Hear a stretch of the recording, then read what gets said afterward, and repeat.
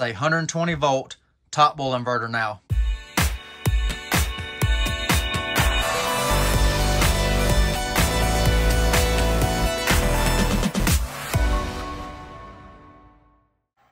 Hey everybody, welcome back to the channel. Hope you are doing well. Just a quick little video today, show you a little simple modification I performed on this TopBull inverter, get a little more power out of it. That's right, don't try this at home. You could get injured or killed.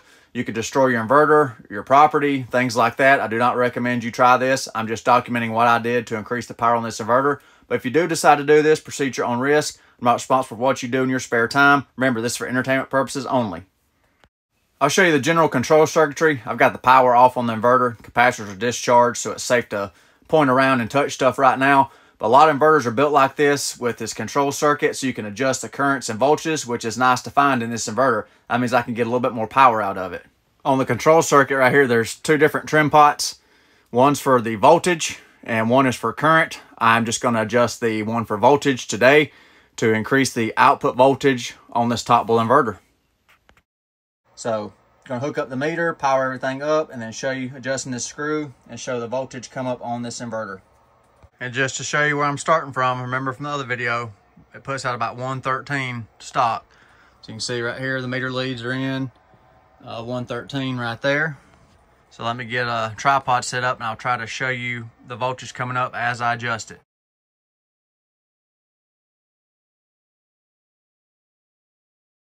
I'm going to turn it clockwise.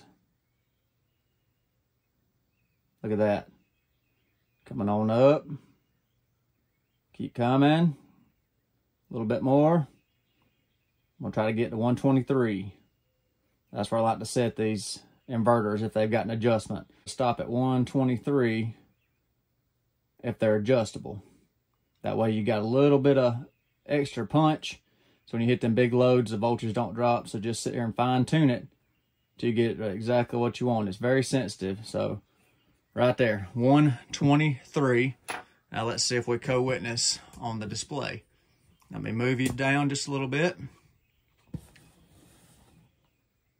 122 on the display. Can you see it right there? 122. So now put a little load to it, make sure it holds, and simple as that. And just a shot of the sine wave before I put a load to it. 59.9 hertz, the same as it ran before I turned the voltage up a smidge on it. Zoom in, give you a little closer look. Everything looks fine. I'm just going to do a little test hit. The voltage is probably going to drop a little bit because the battery I'm using is a little slack on charge, and I've only got number 4 cables coming to this big monster inverter. And remember, Ohm's law applies. I turn the voltage up, the resistance is the same, but I'm pushing against it harder, so it's going to command more wattage or more draw from the inverter.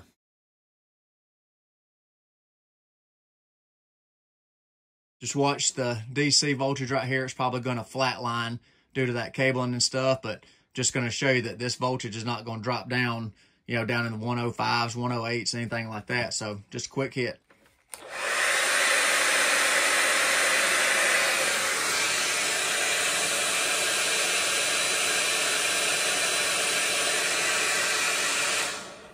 All right, there's a quick hit with the resistive load voltage. Now I'm going to check the sine wave.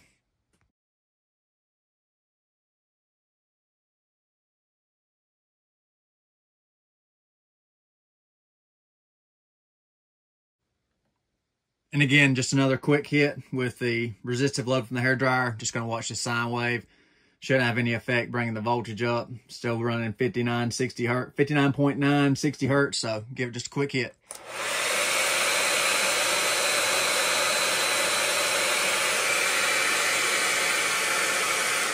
Alrighty. Many of your inverters of this design have that control circuit and potentiometers where you can adjust current, adjust voltages, things like that. That's a 120 volt TopBull inverter now. Just one final thing to do.